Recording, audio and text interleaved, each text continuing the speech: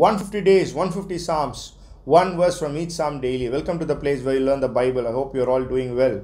Greetings to you in the name of our Lord and Savior Jesus Christ. Even today we are going to look at Psalm 59. Psalm 59 has a wonderful background because every Psalm talks in under what situation from which David wrote. But this one Psalm differs not just from what situation, but from where did David write this Psalm.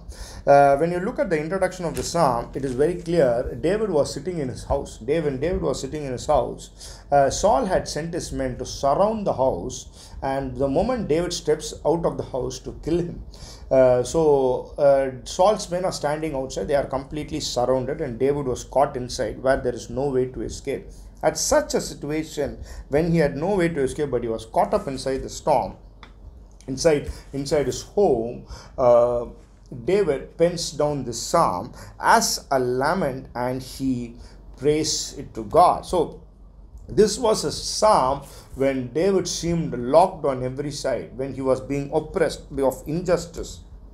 It was horrible. In his home, being completely surrounded by his enemies, David pens this psalm. That's why it starts like this: "Deliver me from my enemies and set me securely on highway from those who rise up against me." Lord, I cannot even open these doors. So he says, Lord, deliver me and set me securely on the highway from those who rise up against me. So this is the background of this psalm. So this Psalm 52 to 59 is actually a group of psalms where David talks how much great injustice and oppression he suffered. He talks about abuse of power. When you read Psalm 52 and 59, if possible, you try to read Psalm 52 to 59 in one sitting and see what are the kinds of struggles that David went through. So in these Psalms from 52 to 59, he talks about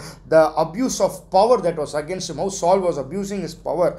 He was talking about the false accusations. He was talking about betrayals. He was talking about bribery and corruption. We looked yesterday in Psalm 58. Then he talks about oppression. He talks about violence, and even talks about how there is a constant threat to his life.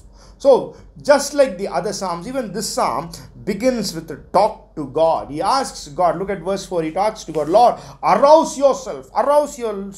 Look at verse 5, he says to God, Lord, awake yourself. And then look at verse 8, he says, Lord, you will laugh at them, Lord, you scoff at them.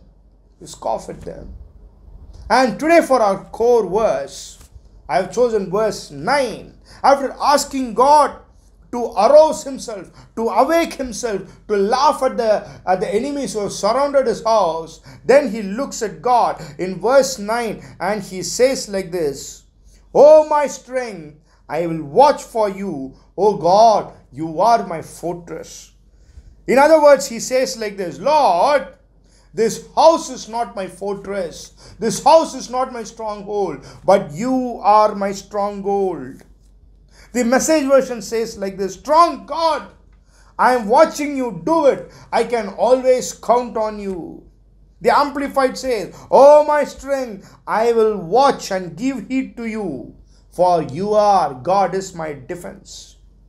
Dearly beloved, there are some situations where we might feel, where we are locked in, just like how David did, completely surrounded. When there is nothing that we can do, just stay indoors. There is nothing that you can do. There is an angel of death roaming outside. That was how people in Exodus chapter 12 and 13 felt. Israelites were locked in. There is an angel of death roaming outside. You just stay indoors. There is nothing that you can do. What do I do when the enemy is there watching outside? What do I do when I have to keep my windows shut? When my doors locked, I cannot even pop my head to get a good feel of air. What can Noahs do when they are put up in an ark and when the Lord shuts them in? Just stay indoors and watch for the strength of the Lord to act on their behalf. That is what here David says. Oh my strength, you are my strength. I will watch for you. And this house, this ark, this boat, this ministry, it is not my fortress, Lord, but you are my fortress. You are my stronghold. You are my refuge. Dearly beloved, what is your strength? What is your stronghold? What is your refuge? What is your fortress? Is it God or is it something else? If it is with God, even if Saul has his entire army surrounded, completely surrounded you, I'll tell you, God will surely bring you out and make you a king. Make God your strength. Make God your stronghold. Make God your fortress. Make God your refuge. May God alone be our hope. Amen. Stay blessed. Amen. Amen.